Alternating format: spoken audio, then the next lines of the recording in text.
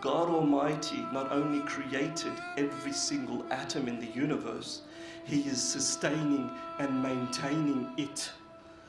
To not then fall in reverence to God Almighty and absolute adoration, Him coming to the world as a human being is nothing in comparison to that. One who truly understands who his Creator is cannot help but fall in love with Him. And when you fill your heart with the love of Allah, with the love of God, then nothing else has place in your heart. The desires and the distractions and the passions of the world have no place in your heart.